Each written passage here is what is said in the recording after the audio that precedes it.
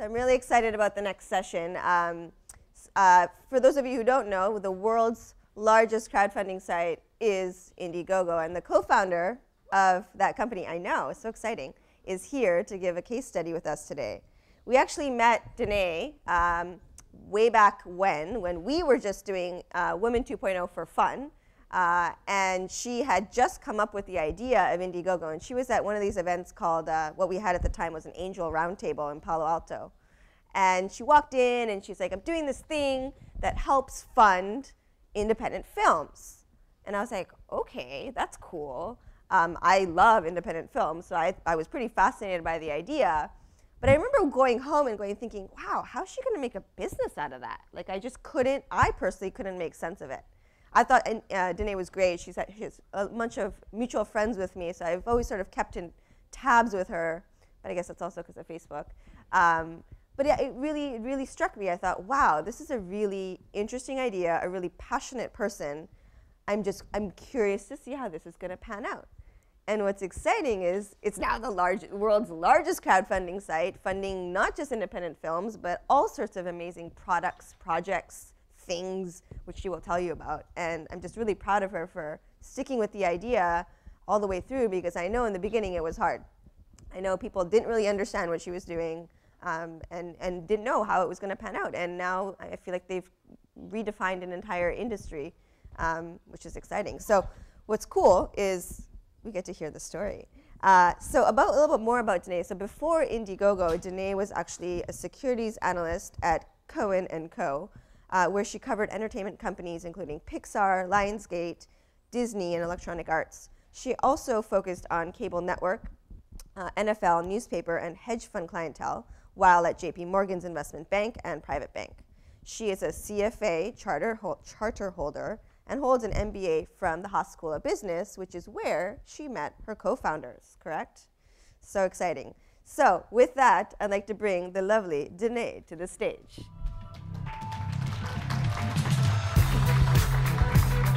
Good to see you. Oh, I get a hug, yes. It's Valentine's Day. I know, I could use some love, man.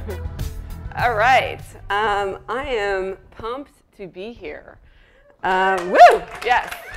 Notice I'm trying to wear red in support of love, and happy Valentine's Day, everybody. To me, that means sharing and open and supporting each other. All right. Well, I'm actually kind of not going to talk about Indiegogo explicitly. I love to talk about Indiegogo, so it'll come up a lot for sure. But really what I'm going to do is going to talk a little bit behind the scenes of Indiegogo. And what we're going to talk about is culture. Something very, very near and dear to my heart. Something that I continue to focus on today.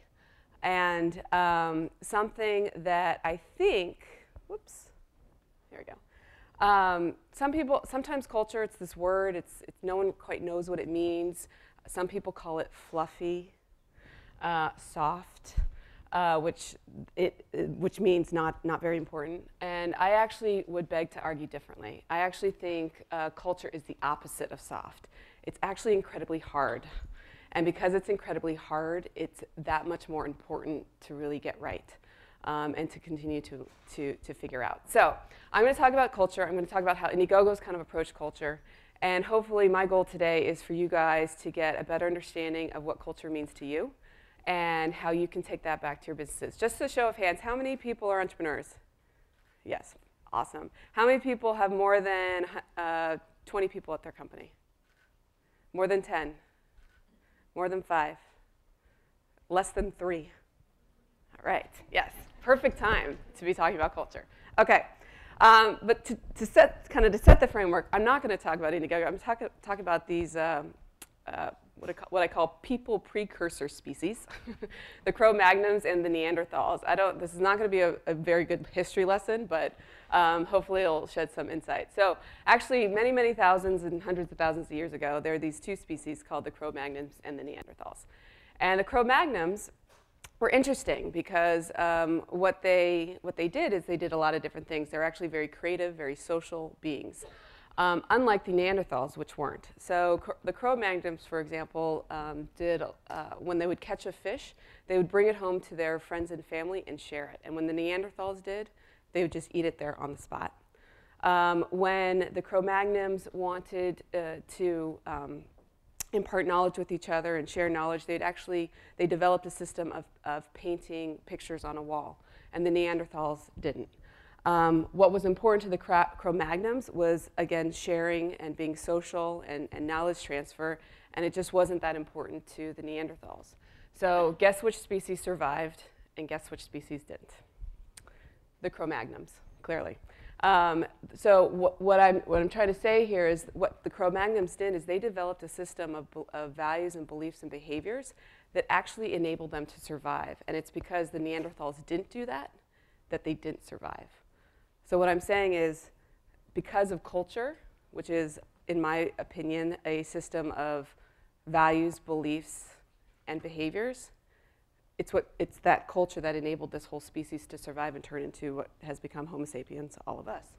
And it's the Neanderthals that didn't. So culture is not just a fluffy word. It's basically our means for survival. So that's why it's important.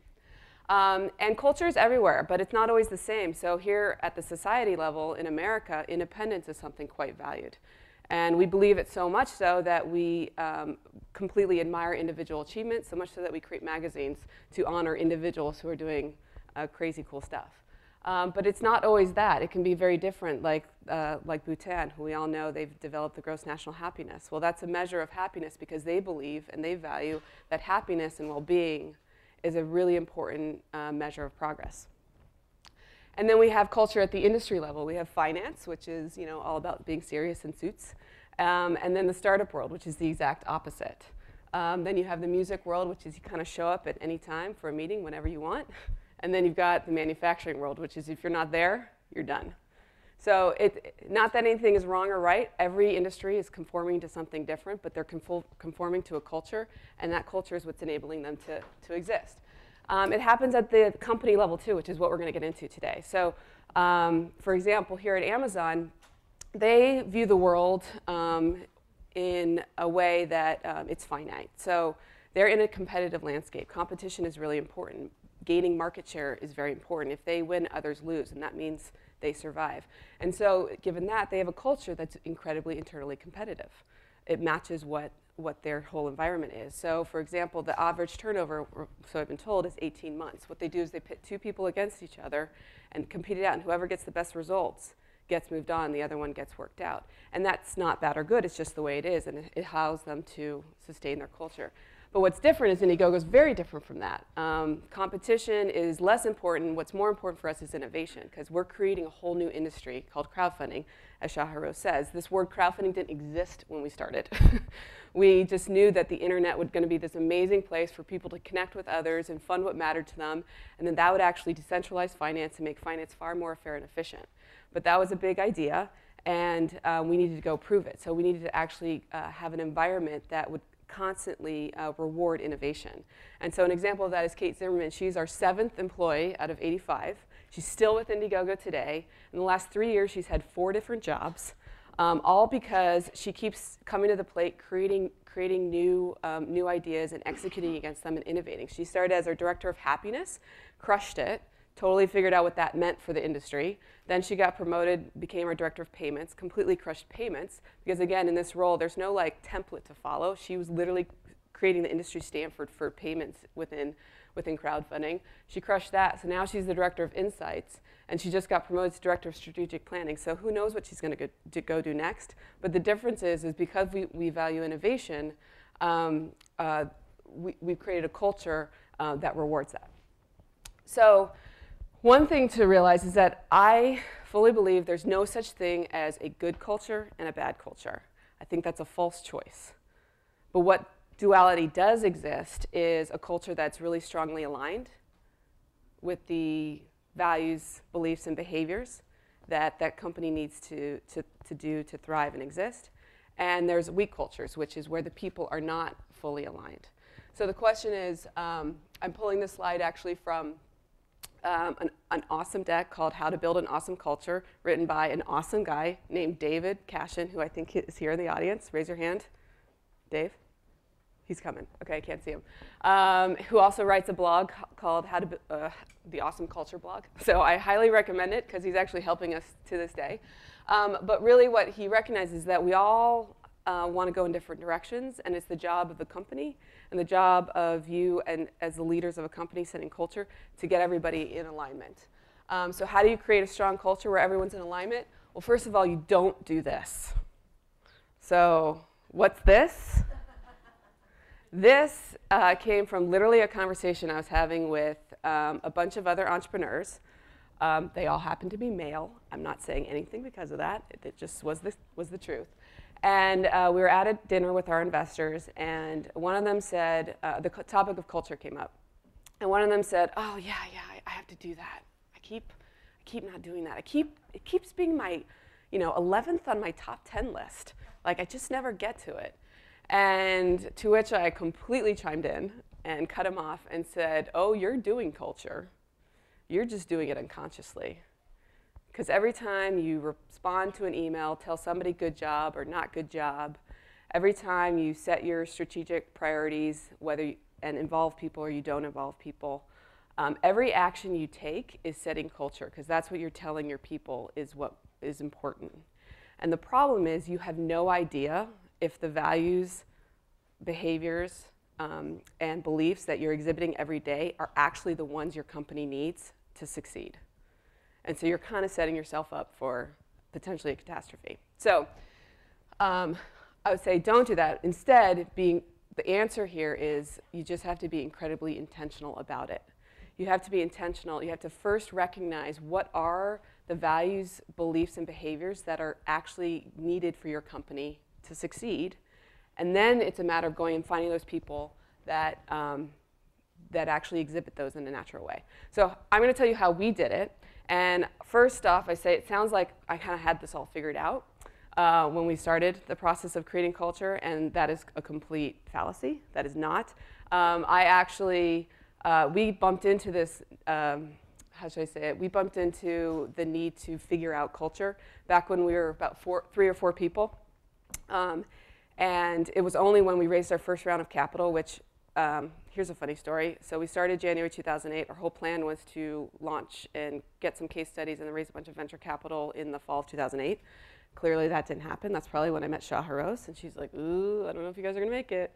But we just stuck through it, and somehow we made it through, and we finally raised that first round of capital in March 2011. So 3 years later, we made it happen. But when we raised it, that's when I realized, oh my God, we need to know who we are because we have to go hire people, and how the hell are we going to know who to hire? And so that's when we kind of bumped into the need for culture. And a completely side note is, and this is kind of embarrassing, for whatever reason, I have this thing where I only trust guys with beards. It's true. Like, all the men in my family have beards. I worked in finance for 7 years. No men in the business there were allowed to have beards. I clearly left finance to change finance, so I clearly had a distrust of men with beards. It's totally irrational. I can't explain it. It just is what it is. So all I want to say is thank God my 2 co-founders had beards, because if they didn't, I might have not trusted them. I might have never started Indiegogo, which just speaks to how powerful beliefs are, even as irrational as they might be. So anyways, so thank God they had beards, but thank God that we sat ourselves down and we put ourselves through an exercise to kind of say, well, who are we? What are the values that we hold? And you might ask, like, what's the process to do it? And I would say, especially since we have so many early entrepreneurs here, is actually the benefit is you don't have to go outside and like find your values out there in the world. The benefit of being an entrepreneur is the values, the beliefs and behaviors that your company needs to succeed are the ones that you hold yourself. Because you started this company for a reason. You're trying to solve a problem. And so your goals are your company's goals. It's one and the same. So really it's not a finding exercise, it's an uncovering discovery exercise. So that's what we did. So I had a little fun with this because we got to draw. And thank God drawing is not a critical success factor to starting a business, because we were all really bad at it. But what I made us do, and this is an exercise we did, I encourage you guys to think about it, might be right for you guys, is when we had to answer the question like, what do we value, why are we here? I made us all sit down and in 5 minutes draw pictures answering that question. I created a page where everyone had to write at the top of the page, I work at Indiegogo because fill in the blank. And we had 5 minutes to draw 6 pictures. And after we all did that, we all kind of went around the group like show and tell. It was really cute. And we talked about our pictures and what it was that drove us to work at Indiegogo every single day. And this, again, is back when we were 5 people. So we had just hired our first 2 people, Erica and Adam, who are still with us today. And over the course of that conversation, we kind of sloughed out this, like, these themes, these sentences about why we all came to work together. And I aggregated them all. I kind of synthesized it. And what became clear is these themes actually bucketed down into 4 specific ideas. And I wasn't expecting this. It was actually kind of funny because we're very action-oriented. One of our kind of values is like always know exactly what you're trying to do when you're trying to do it. And what the result is you're trying to go for. And Slava is incredibly like that. I've actually, I think, learned that from him. And when we were doing this exercise, he's like, what's our goal here? I'm like, I don't quite know. And it was actually really hard because I wasn't sure what the output was going to be. I just knew it was important that we did this exercise. And thank God we did, because it's become the foundation for pretty much everything. So in the process, what became clear is that all of us came to work because we all wanted to change an industry. We weren't afraid of the fact that finance had existed in the way it existed for, you know, dozens, if not hundreds of years, where there's gatekeepers, where people decide which ideas come to life and which ideas don't, where all that wealth is concentrated in a couple decision makers. We loved the fact that we could blow that up. And so we got excited about doing that and trumping the status quo. And so fearlessness was a word that kind of fell out of that all brought us together. Another reason we all came to work every day was because we wanted to bring our whole selves to work. Maybe this was a reaction of me working in finance for 7 years, where I literally felt like I had to put on a physical suit and a mental suit to be the person they wanted me to be. But I wanted to come to work because I wanted to be whoever I was. I didn't want to have to change that, and all of my colleagues agreed. Authenticity was the word that kind of came out of that. And then another reason we all wanted to come to work every day was because we actually wanted to work with other people who were smarter than us. And we wanted to share our learnings. And we actually wanted to build something bigger and greater than all of us could do individually. No one wanted to be solo acts. We all wanted to literally, you know, create something where 2 + 2 + 2 equals 100. So collaboration became a key value for us.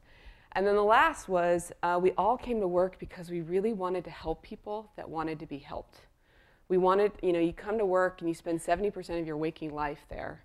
And we wanted to make sure that the hours on this planet were being put towards something we all believed in, which is helping people. And so empowerment became kind of the 4th reason all of us came to work.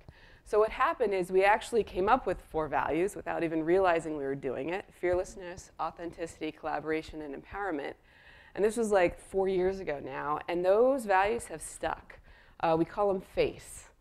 And we call all of the people at Indiegogo the faces of Indiegogo because they bring all this to work. So what we did at that point is we started using FACE right away in our hiring. We created whole systems, questionnaires, where we would test for skill set, knowledge, and all that important stuff, motivation. But then we tested for the personal characteristics. Do people exhibit fearlessness, authenticity, collaboration, empowerment? And it wasn't like, are you fearless? Do you empower people? Don't do that. And actually, we've iterated a lot on this, and we're actually going to continue to iterate on it because as we've grown as an organization, you know, every time a new person adds, you change your whole organization. And so fearlessness has taken on a couple different definitions. So, but with that, though, it really helped us hone in. I think we even got to like 40 or 45 people. And at that point, it had only lost like 1 or 2 people at that point. So our turnover was like minuscule. Our investors, their jaws were dropped. They were like shocked about that because in a high growth startup, you know you're going to have more mistakes. So it really started to pay off right away. But then we started realizing that FACE had more value than that. We started doing things called all hands. So every quarter we bring our whole company together so that they could actually build relationships with one another and get to know each other on a personal level so that they could actually more easily collaborate with each other when we're not there together. So that was kind of a cultural ritual that we started doing. We also started doing at all hands a little thing called Iggies and Wiggies, which are awards. It's an idea that Erica came up with, and what Iggies are, because IGG is kind of shorthand for Indiegogo, is, and we still do it today, where everyone gets 4 slips of paper, one with the word, one of the values on the back of each paper, and on the other side of the paper, every quarter you write someone's name on it and what they did to exhibit that value. And then we aggregate all those little slips of paper and we give it to everybody so that everybody knows how everyone around them appreciates how much they're embodying our values every day. And then we review people for it. So when we're starting to do performance reviews now, and so that we use that as an empowerment tool, not necessarily a performance tool, but really a way to kind of make sure people know what they're doing really well and what areas that they need to work on. We also review people based on their values. So it's kind of eked into like all different kinds of areas of the company. But what's really shocking, and the other thing is we measure it. So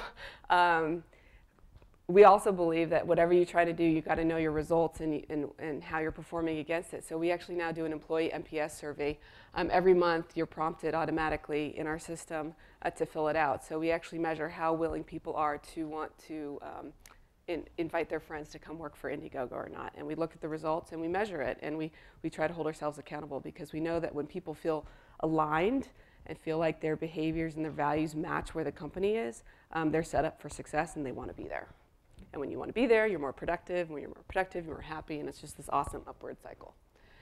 So, so that's how we kind of bumped into culture. But the biggest surprise for me, which is learning that I've had in the last couple of years, is that the importance of focusing on culture and what your values are actually extends beyond the walls of your company.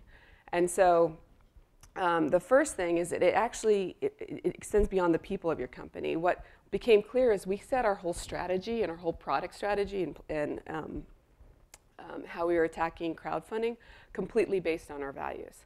So one thing that makes Indiegogo different, it was true about us when we started, when we were the only platform, and it continues to be true about us today and why people still use us, is that Indiegogo is completely open. We don't have a curation model. We don't have applications. We don't decide who gets to use Indiegogo and who doesn't. We wanted to take the YouTube approach where everyone has equal opportunity, but ideas thrive and rise to the top based on your own hard work and hustle and how much your audience wants it, and nothing else. No one gatekeeper or one individual has the power to decide the fate of your idea. And that came from our values. That came from us believing in empowerment. That came from us believing in fearlessness and that we needed to change this industry. And the last thing that we wanted to do was become the man, essentially, like become another gatekeeper. So that's why our product, that's why Indiegogo is an open platform. And our values have actually now surprised me yet again in that, and this is the biggest surprise, is that our values haven't just informed what people we hire, nor our product strategy and our vision, but it's actually influenced who our customers are, which is even shocker thing. So when I look at our customers, this is a young man who, I don't know, maybe some of you might have remembered this a year or two ago.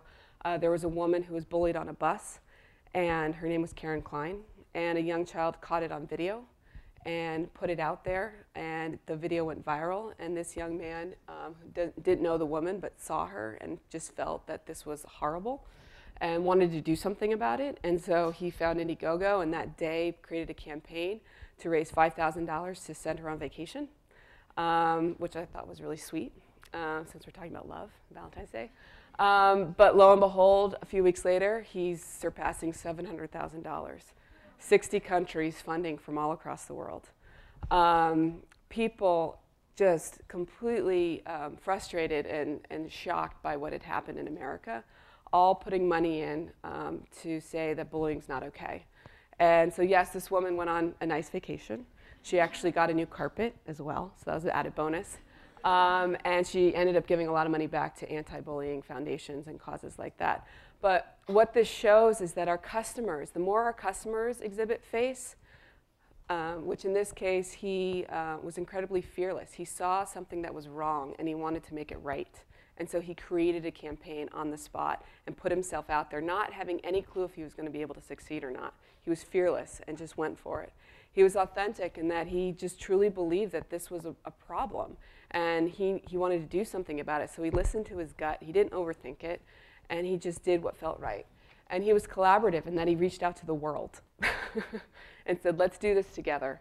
And he was empowering because what he did is he actually gave the world the ability to do something about a problem that also bothered them. So the more our customers exhibit face, the more successful they are. And the more successful they are, the more successful Indiegogo is. And it's this incredible upward spiral. So what I'm saying here is actually if you focus on culture, if you focus on really understanding the values, beliefs, and behaviors that will set your company up to succeed and to thrive, you'll do more than just hire the right people. You actually might start affecting more people than you ever could have thought. And for us, it was outside our walls. It was our customers. And I would argue even industry. So remember when I was talking about how a lot of businesses kind of operate from a market share mentality where if I win, you lose. It's very zero-sum game mentality. It's very true. It's the culture of a lot of business today. Well, Indiegogo's mindset is a little bit different. We actually don't look at the world in a finite way. We look at the world in an infinite type of way. We focus on empowerment, not winning per se, but empowering as many people as possible. In the venture capital world, there's only so much money that can be deployed. And so that means only certain people will get it and others people won't. And on Indiegogo, there isn't that limitation. The more people raise money over here does not mean the less people raise money over here. Everybody wins. And so one of the things that kind of shows that the most is that our worldview might be catching on and proving that maybe that worldview of a zero-sum game isn't necessarily the best worldview for our society and the culture at large. An example of this is in venture capital. We all know this terrible stat. That's why we're all here, and I love it. Only 3 to 6% of venture-backed companies have a woman on their team. I know you guys are all changing that soon, so good job. Keep doing it. But on Indiegogo, 47% of all successful campaigns are run by women. And yes. And I'm particularly proud of that stat because what it shows is when you take a world empowerment position, when you create a level playing field where everyone can succeed and where people succeed on their own merit, not based on what someone's opinion of their potential is, but actually based on their actions, everyone thrives. Women do just as well as men, and all that stuff around women aren't entrepreneurs, it becomes a complete bunch of nonsense because the data is showing otherwise. So what I would like to say, and this is maybe a bit argumentative or controversial, is that I actually think Indiegogo's belief and our value of world empowerment might actually dominate the worldview of world domination. And if we can do that, our culture will have done incredible amounts of work, and I'll be very proud. And I think that's why we're all here today, because we're here to share and we're here to empower each other. And I think the more success of that we have in this room, the more the culture of business will shift. So I'm excited to meeting you all, and good luck creating culture. Last thing, my team would kill me if I forget to say this. So one of the things is we are doing a big effort around International Women's Day. The whole week leading up to March 8th, we're doing all these kinds of things. So if you're an entrepreneur that was maybe thinking about running an Indiegogo campaign, or if you know of an organization that wants money or needs money, all you need to do is it has to be related to women in any kind of way. So if you're interested, just email us at womenrock@indiegogo.com and we'll send you all the good stuff. And thank you. Okay. What? Stay. Okay. Yay! Oh my God, so awesome. We have time for 1 or 2 questions from the audience? Really? Right here. Thank you. My name is Stephanie. I don't really have a question, but I wanted to thank you for what you just presented. I've been working in very different cultures, very male-dominated, dominated by margin, dominated by financial results. Mm-hmm. And it's been frustrating, and people thought that was bold. You gotta be bold, and if you're bold and if you do tough decisions, that's when you're gonna succeed. And I think it's super bold what you do. I'm really thankful because you're successful with what you do. and you prove investors and successful people that there is a different way to do that. And I really believe in that. I think that's the only way to really sustainably establish businesses. And I think it's time to make that change. And thank you for doing that. One thing I learned at Haas, and I was really into social entrepreneurship, and I do believe Indiegogo is a social enterprise, but what I learned was it was a really important kind of insight that I took from business school, and that was to truly make a successful business, that business needs to be truly meaningful. And the more meaningful a company is, the more financially successful it'll be. So what we did is I've been very cognizant and intentional about building our social impact, which is equal opportunity empowerment, into the business model that we do, so that the more money we make, the more empowerment and impact we have. And the more impact we have, the more money we make. So we don't have to make this trade-off between the two. And I do think that those types of business models are the models that are going to do actually the best. And one of the things we just raised a Series B financing of $40 million. Boom. And because we do believe crowdfunding and venture, they work side by side. Indiegogo is creating this incubation platform for ideas to rise to the top in a merit-based fashion, where then venture capital can come in, discover, and amplify further. It means their role as gatekeepers changed from no men or no women to yes men and yes women, which is a good thing. And so that's why the venture world is starting to finally fall in love with us. Funny how I can always bring up love.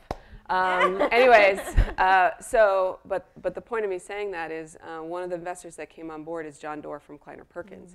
And the reason I personally got so excited about having him on board is before he invested in us, he turned to Slav, actually, my co-founder, and said, regardless of whether or not we invest in you guys, you should know that you've built a really important company for the world. And so important, not necessarily, important leads to big, leads to the financial results. But if it's not important, you can't get there. So that's kind of the worldview now I look at, and like, what are we doing? How important is this really for the world? And if it's important, you're onto something. So keep figuring it out. Ah, give me shivers. Okay, we can only take one more question. Oh my God, it's so hard. That one right there.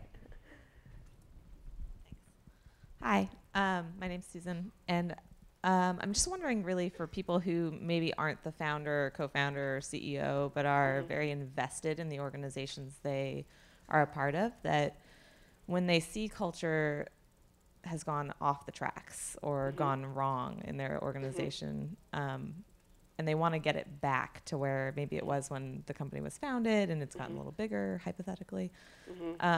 Do you have any advice for those of us who kind of want to help with that situation but aren't basically the lead in the company and can only do so much individually, and how we pull that back so that the company can get back on the right track, I guess? Yeah.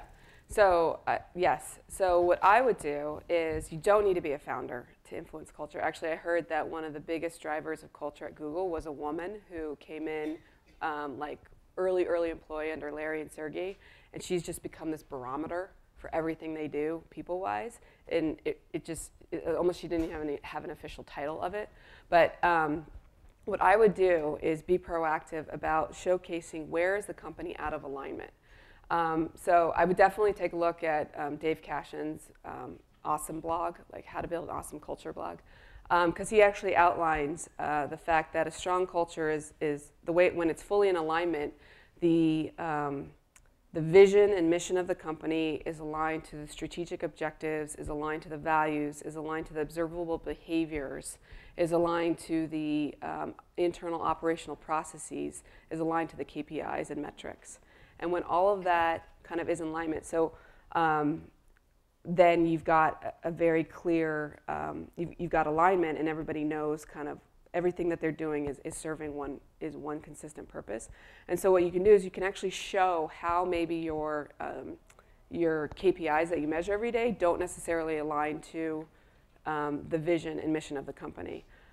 For example, we're here to unleash the independent spirit. That's our vision. And our mission is to democratize finance by empowering everyone across the world to fund what matters to them. For the longest time, our main KPI has been funds raised. Like, how much money are we helping people people raise. And what we realize in doing some of this work is that maybe there's another KPI that's just as important. That's like the number of people who are actually giving this a try. Like, because sometimes if you fail at raising money, that's a great thing on Indiegogo. You've actually learned fast. You've learned that you have an idea that doesn't really resonate with an audience. So you actually have applied this lean startup methodology. I call it lean funding. And in 3 weeks, learn that you don't have a product market fit and you need to go back to the drawing board, then take 2 years to figure that out.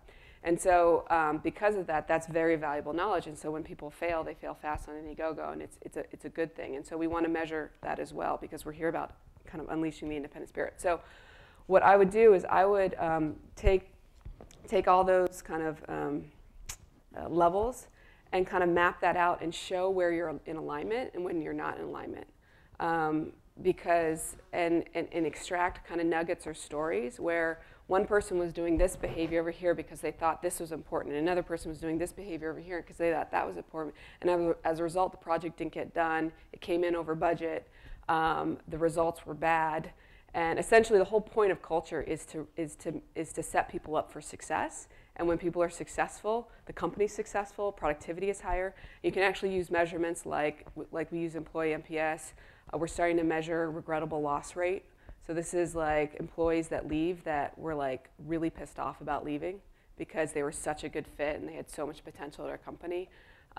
We are also going to start measuring culture misfit hire rate, which is, and the speed to which misfits kind of exit the company. If you know a good, strong culture is when people come in, they're like, ooh, this is not for me, and then they leave really quickly. That's actually okay, because you can't be perfect all the time up front. So there's rates like that, like what's your turnover like, we're going to be soon implementing an OKR system, which is a system to align the goals of the organization with the goals of the groups, which then kind of waterfalls down to the goals of the individual. So everybody who's working on something knows exactly how their impact maps to the impact of the whole company's goals. And so you can outline how that breaks down. And so I would just show the pain, show the mess that are being created because culture's not strong, and then try to show that if we get this in alignment, we actually will increase productivity, increase our results. I mean, culture is the foundation for everything. Like, if you don't have a strong culture, your people, like that slide, like everyone will be going every which direction, and it'll be not a surprise that like you missed your quarter numbers or you miss your milestones that you want to do. Awesome. Okay. Thank you. Thanks. Thank you. Cheers to you. I can't hug you. Wow. It's like ridiculous. Thank you again. Thank you so much. Congratulations. Thank you very much. Good luck, everybody.